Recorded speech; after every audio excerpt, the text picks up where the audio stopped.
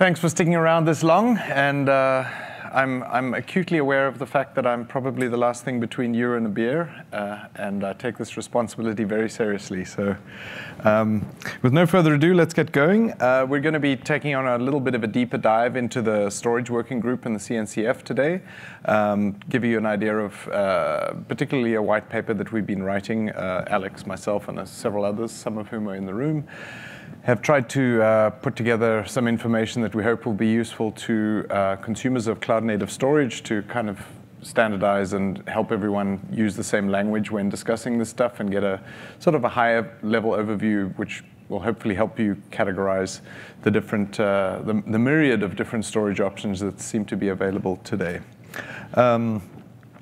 We'll have a Q&A session at the end, and between Alex and I, we're going to kind of take you through the material that we have here today.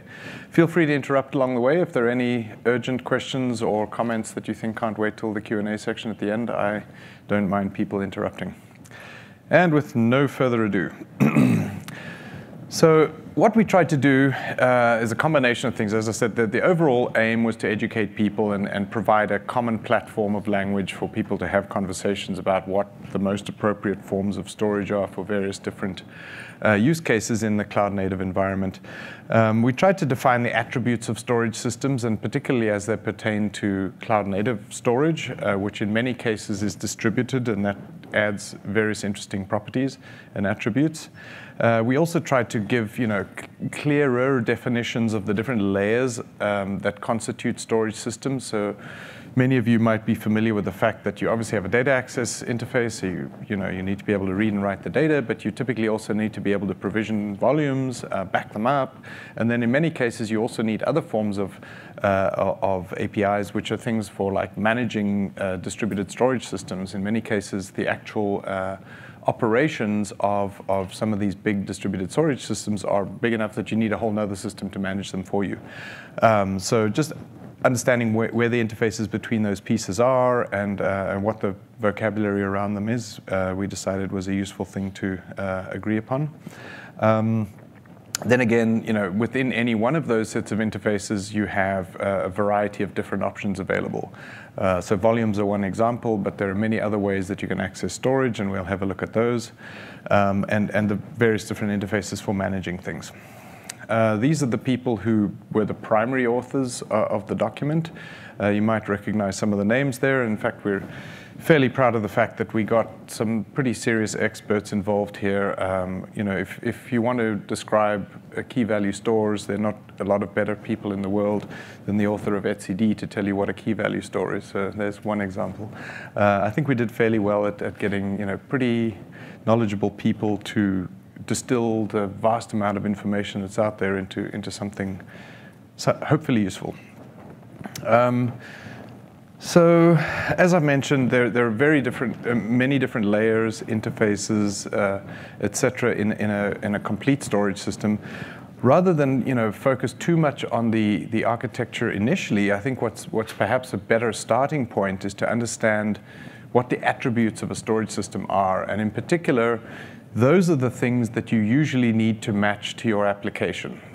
So if your application needs strong consistency, then you need to go and look for strongly consistent systems, and then the rest of the solution kind of falls out of that, rather than the other way around. Rather than say, I want to use system XYZ because everybody says it's cool, and then try and force my application to use that thing, which may not actually be the right match, or vice versa. So we identified what we thought were a very useful set of attributes. There are more than this, but we focused on what we thought were the most important ones. Availability, scalability, performance, consistency, and durability. Now, these are all fairly short words. I think most people think they understand what all of them mean. Turns out some of them are more complex than one might otherwise believe.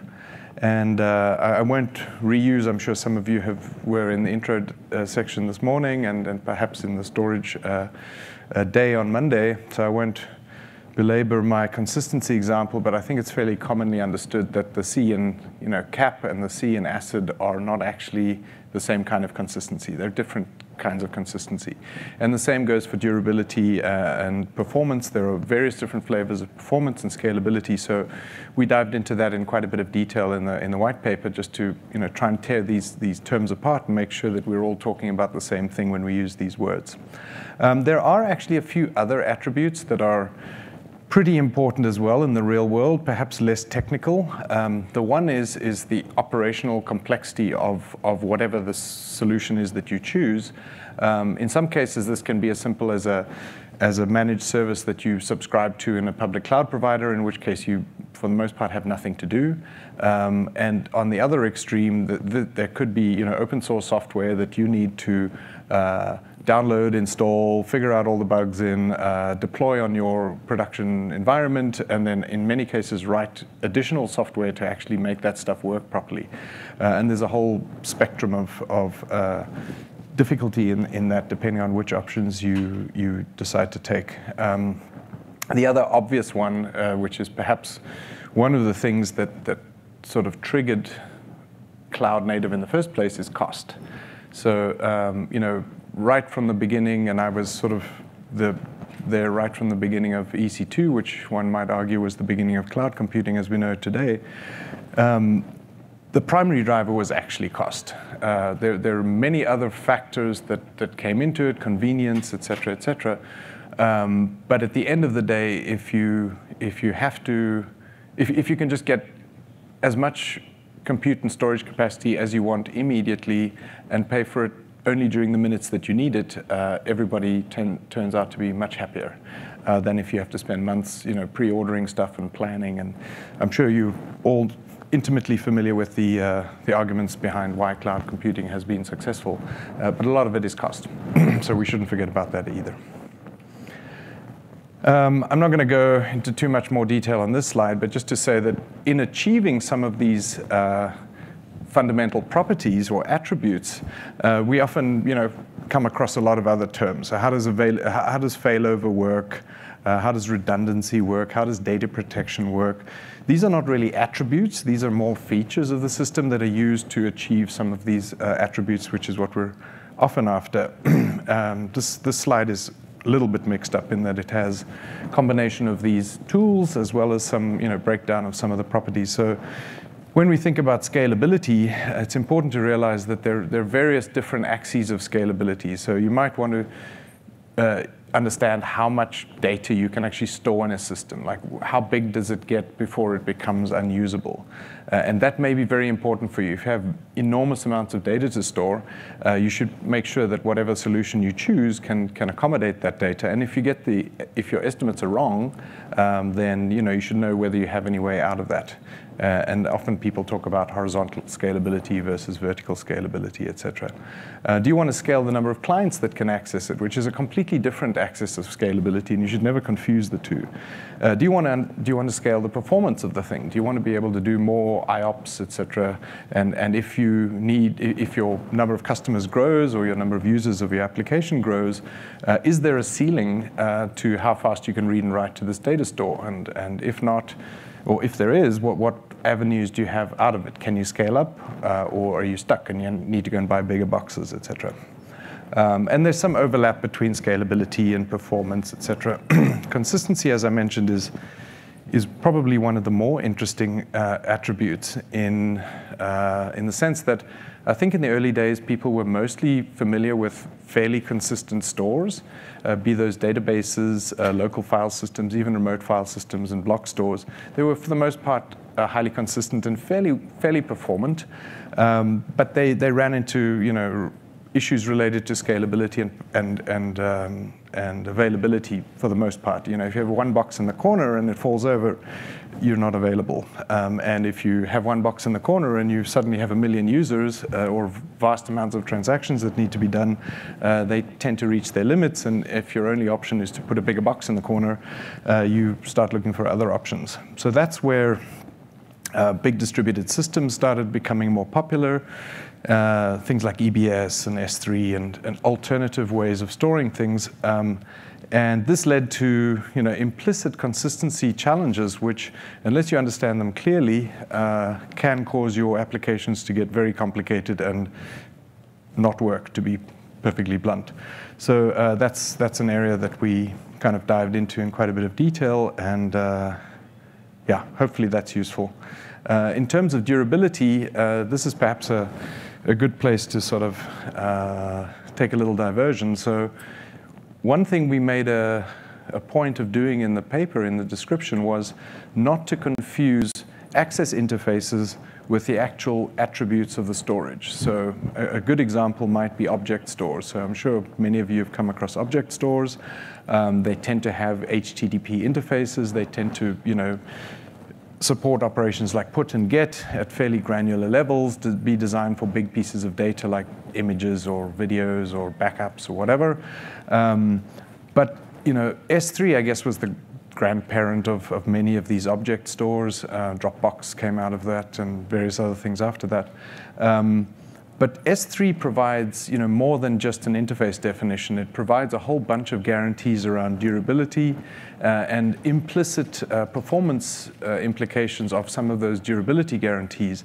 So I'm not sure what the architecture actually is these days, but certainly back in the day, it was 3 copies in different availability zones, different data centers, essentially.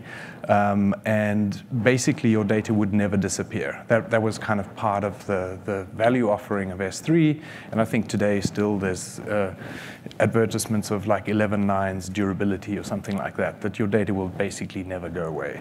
But there's a cost to that. There's a cost in terms of performance. There's a cost in terms of the redundancy that you have to have. And so some people have actually built things that have exactly the same interface. They have precisely the S3 interface, but they don't have all of those durability guarantees, and they don't put your data in multiple data centers, et cetera. So just make sure that when you talk about an object store, you're talking about the one that copies your data into lots of different locations and gives you 11 nines durability, or are you talking about the one that actually stores it on a file somewhere in the file server and doesn't give you any of those guarantees? As I mentioned, in addition to the sort of primary properties, it's pretty important to understand the instantiation and deployment aspects of whatever storage system it is that you choose. And I think most of this is fairly familiar to people, so I'm not going to go into too much detail. But some of them tend to be more hardware focused. So you have typically smaller amounts, smaller numbers of more dedicated hardware, and you tie a few of them together with fairly consistent state, often with proprietary hardware interconnects, networks, etc. And then there's the category which tend to be more software related, often open source projects, and you can deploy these yourselves either on premise or in a public cloud. And these tend to be more distributed. They come with a lot more management overhead because you have to run the software yourself in some cases.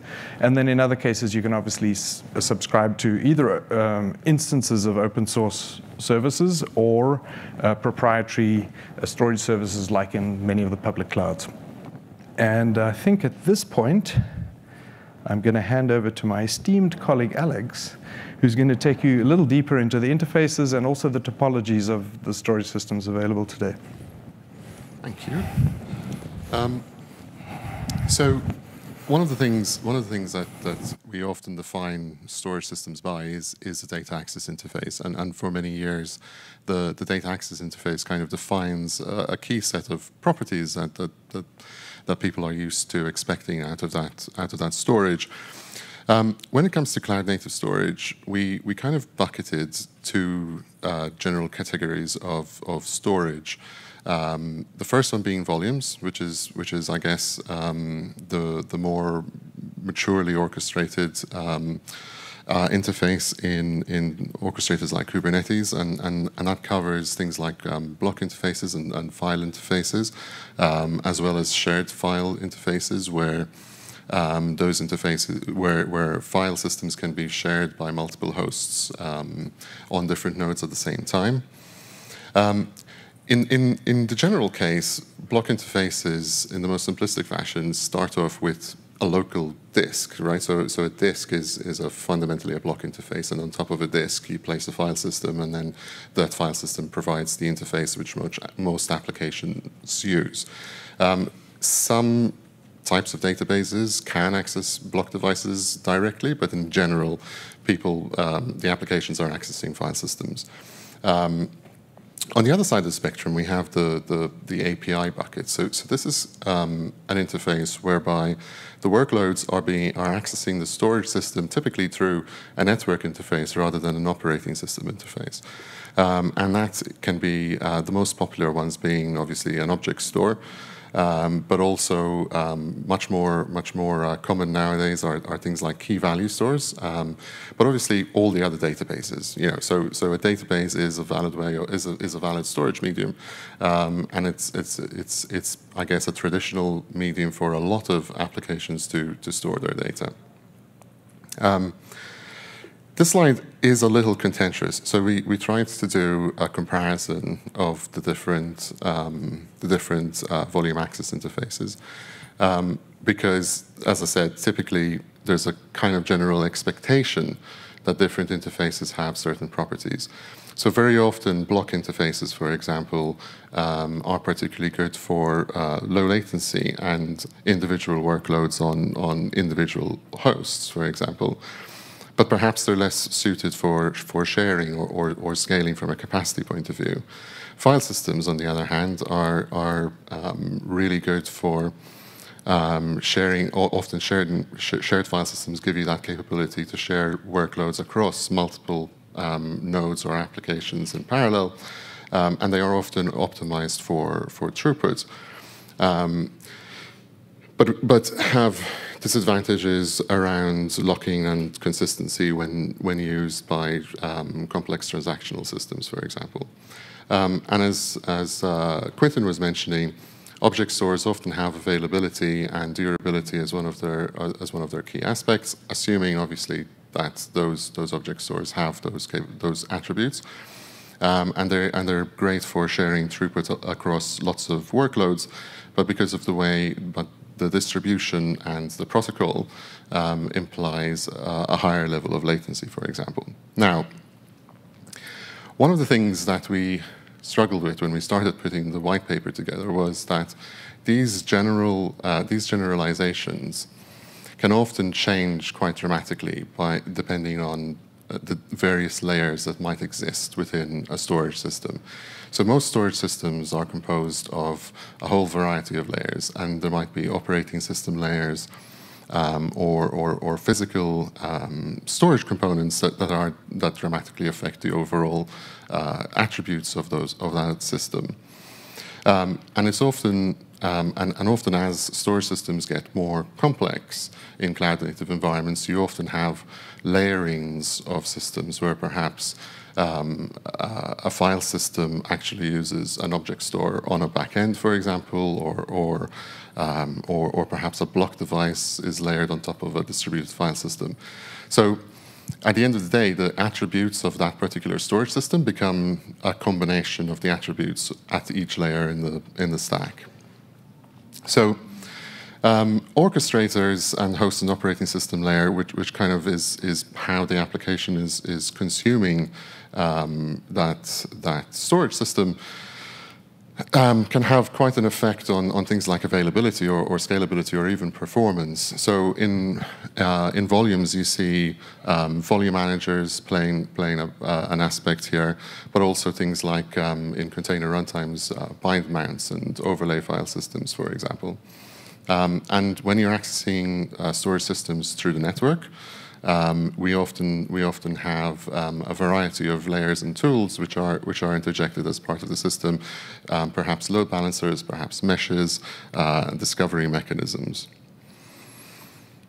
A big aspect of the of how a storage system performs and the availability and scalability of that system is fundamentally going to be down to the topology of the storage system. So Initially, as Quinton mentioned, a lot of storage systems had a centralized a centralized topology where you had a small number of components. They were often hardware-based. They were often using some sort of proprietary interconnect to maintain a high level of state between the different components in the system. And they provided remote storage to a number of nodes, where a number of nodes could connect to that centralized storage system. So this was an environment where you primarily scaled the system up, and it was and they were often designed for low latency environments. But obviously, they couldn't scale horizontally. They were complex to operate, and there were fundamental limitations on how far you could grow those type of systems. Moving forward, along came distributed topologies, and distributed topologies have the capability of spreading out load on a horizontal basis, where effectively oftentimes they're deployed with a shared nothing architecture, so they can be deployed as software just running on individual commodity servers or nodes. However, due to the complexity of some of these distributed systems, they can be harder to operate, and perhaps that you might have implications on latency. Sharded environments are systems where a data set is split using some sort of algorithm, perhaps a hashing algorithm or something like that, which allows you to spread the load or spread the data across a number of different individual systems. Very often, sharding is used within databases, and this is the most typical use case. But sharding also comes with, sharding is perhaps simpler to implement in some distributed systems, because you have, say, lots of individual database nodes which handle individual splits of the data. But the way you split the data can often change as the data grows. And the original use cases don't often apply, so you end up having some shards which might run really hot, and then it's really complicated. It could be really complicated to redistribute that data across different nodes. And then we have hyperconverged storage. So hyperconverged storage is where compute environments and storage environments are effectively sharing the same compute resources. This has proved to be quite popular in cloud-native environments, and we see this pattern growing quite quickly. However, there often are, again, operational complexity issues here, because the storage environment and the compute environment now get managed as a single entity. So changes to the compute environment affect the storage environment, and changes to the storage environment affect the compute environment. Another big aspect that a storage system provides is the data protection. So this is controlling things like the durability, the availability, and the redundancy, I guess, of the data. There are a lot of traditional systems like RAID and mirroring, where data is protected through a combination of parity or effectively copies of the data distributed across a number of disks. More often nowadays, both for performance reasons and often for architectural reasons, replicas are used as a method of copying data around and ensuring that data is available in the event of a loss. So things like object stores and some distributed systems use replicas as their data protection mechanism.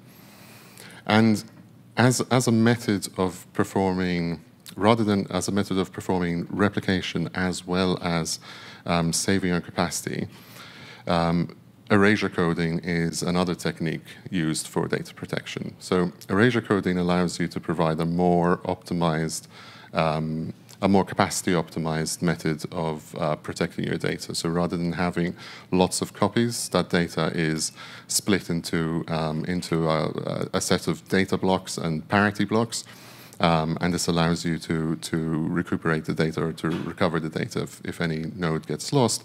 The downside being that erasure coding typically implies a much higher amount of latency because of the compute overhead and the distributed nature of that system. Storage systems will also typically provide a range of data services. So things like replication, where one storage system can replicate to another storage system, is obviously the most common use case. Snapshots and clones are key to backups and point-in-time copies of the data, and more common, especially in cloud services and service provider environments, is encryption, where more and more the storage providers are providing an encryption capability to keep data safe within those environments. I'm going to skip this slide, but I'll just say that the physical layer obviously provides capabilities around both durability and performance typically. So starting off from spinning disk all the way to SSDs and now NVMEs, you have a scale of performance which generally has compromises with durability and the lifetime of the storage. Probably one of the most well-developed and constantly developed technologies at the moment is how the storage systems integrate with orchestrators through a variety of management interfaces. So we already talked about the workloads and how they access the data access interfaces in the data plane of a storage system. But likewise, another key aspect is how can you make your storage declarative and composable? So in much the same way as you can ask an orchestrator to run a container in a pod for you, and you can specify things like network requirements and CPU and memory requirements. You can now also ask an orchestrator to supply storage interfaces for you. And supply a set of parameters that an orchestrator can interact with a storage system with. There are a number of different interfaces in use today. There are a number of native interfaces which are built into some orchestrators. So, for example, Kubernetes has, I believe, 16 or 17 native drivers inbuilt, mainlined into the Kubernetes source.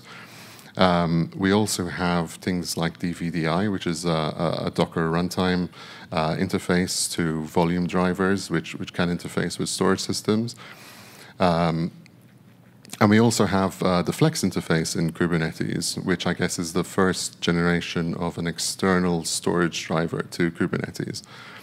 Followed rapidly on with the CSI interface, which is now the new de facto standard for container storage interfaces, allowing orchestrators to both dynamically provision and consume storage, as well as providing some more advanced features like snapshots and clones and things like that, which are currently in development.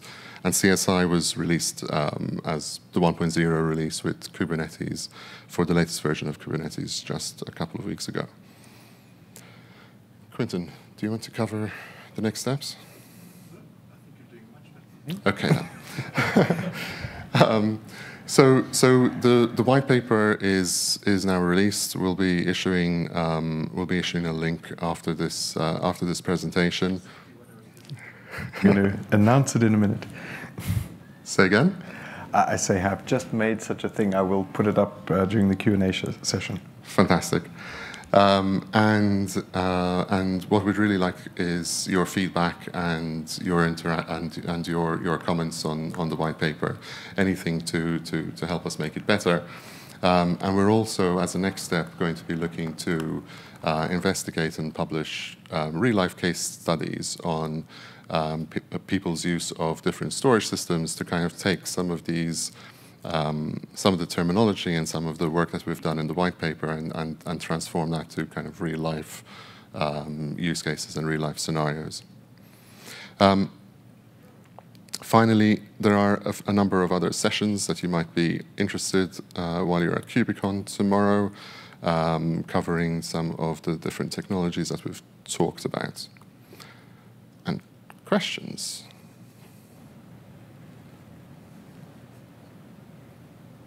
Fire. What's the scope of storage in the context of Kubernetes? You know what I mean? So the question was, what's the scope of storage in terms of Kubernetes? I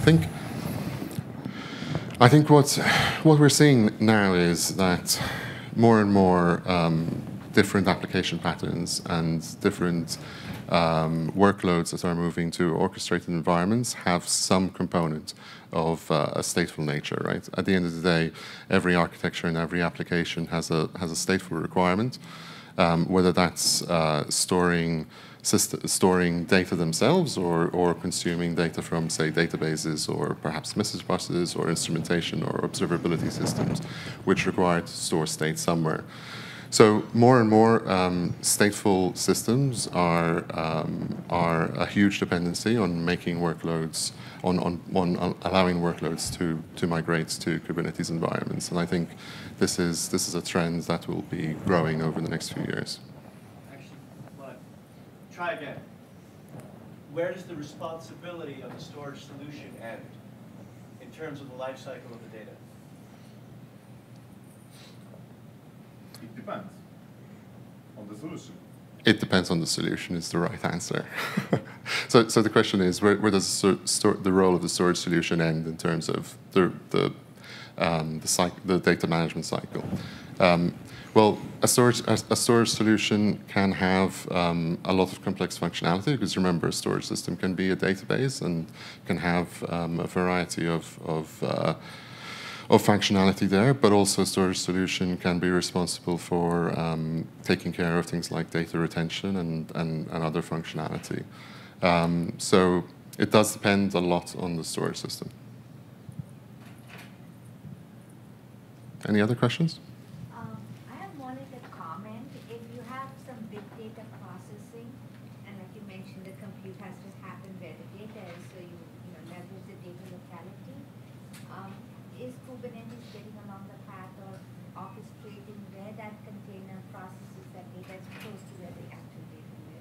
So that's a very good question. So the question is, if we're doing big data and we're considering things like data locality, how is that implemented? The answer is that data locality and is something that is actually covered in some of the CSI spec, and we're looking at things where the topology of the storage system and the topology of the compute nodes come together in a schema. So Kubernetes can query where the storage is and that can help place the pods closer to the storage for data locality reasons.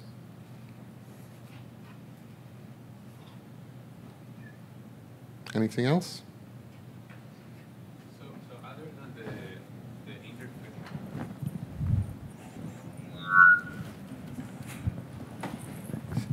So besides the interface that Kubernetes would require from a storage system, what is one feature that the storage system should have, is good to have in a cloud native environment that current storage systems do not have, and it's a problem that they don't? I thought we disallowed difficult questions today. I'm used to answering that one.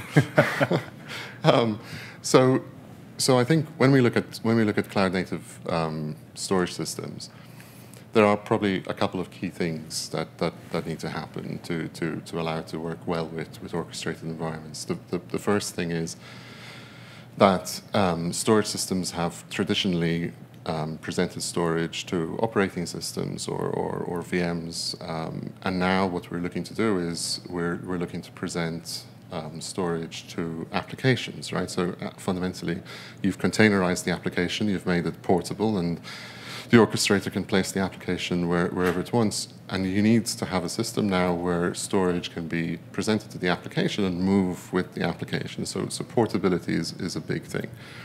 The other big thing is that the whole point of having an orchestrated storage system is that it's declarative and composable. So in much the same way that you declare, say, CPU and memory and network ports and things like that, you should also be able to declare the storage requirements and have the orchestrator both dynamically provision and consume that storage. So having those interfaces and APIs where the orchestrator can use a driver, can hook into a storage system to allow the storage system to do that is key.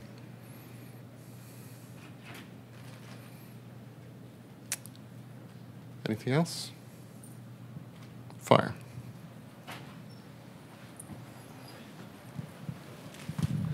Just to pick up on what you were talking about the movement to bind data to applications and the model by which storage systems can be told to do this.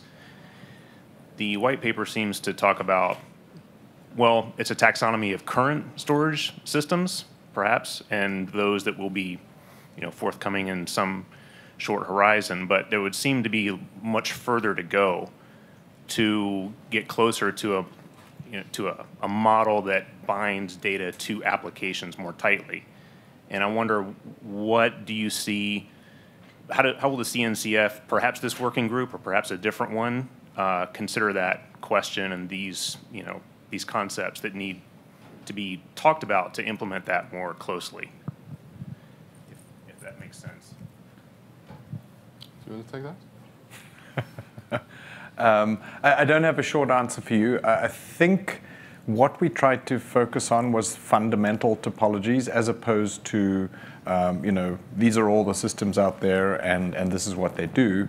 I mean, it's kind of difficult to imagine topologies other than centralized, distributed, sharded. I mean, maybe these things will arise, but these are things that predated, cloud computing by many decades. It is true to say that I think there are some subtleties within that, and as we mentioned earlier, there are many kinds of sharded systems and many kinds of distributed systems, and within each one of those areas, there are specializations. For example, the sort of Hadoop Spark type case where you want to place the computation on the data rather than the other way around. But those are still fundamentally distributed systems. To some extent, they're sharded. And yes, we need to dive into some of those areas. Big data is the the elephant in the room, obviously, because there's an enormous amount of data, and moving it around the network and on and off disks is fundamentally extremely expensive. So anything you can do to minimize the amount of data movement is a very good thing. And yes, we need to do some more work there for sure. I think not just where we place it, it won't just be where we place it, even maybe when you time it, like that node where this data is busy, so how about delaying it and still getting done just in time or a little later? Like the Sure. best effort burstable type of Yeah, things. I mean, in a sense, you've got the time axis and the space axis, and you want to place it in the right place on that two-dimensional space, not just on the space axis, yeah. Or three-dimensional space, depending on which way you look at it. Is it really that interesting to put data to be bound with an application? Because doesn't that then sort of erode the idea of why we built databases, to make them reusable? Well, database is an application. Yeah. So if you want your database to be highly performant, Microphone. storage. Sort of a persistent, highly performant storage, yeah. Being an SSD drive, NVMe, or persistent memory. So Maybe I misunderstood the question. It sounded like you wanted to specialize the storage to the needs of a particular application and make sure there was a close coupling there. Not so much that, but if they're, so traditional storage systems will, as he was talking about, they'll serve to an iSCSI initiator, for example, and there was a declaration somewhere that initiator at that IQN can talk to this target, and report LUNs will say LUN2. You can see that. Now, the question is, what you're really doing there is what you're trying to accomplish is there's an application running somewhere on that host, and it could be a VM in the hypervisor, it could be just an application running on the host, no hypervisor.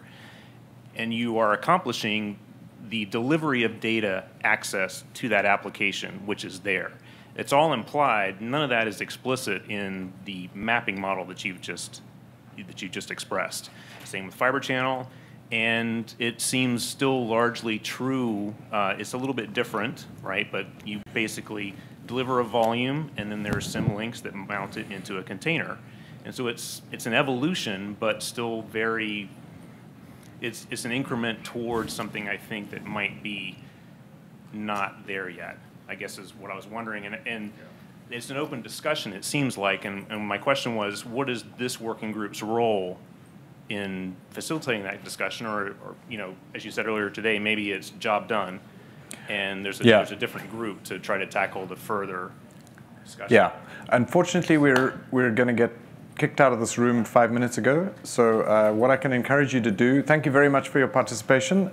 This was a lot of audience feedback, which was valuable. Can we just take it out into the area outside the room here and carry on the discussions? I think it'd be super cool. Yeah, no fist fights, please.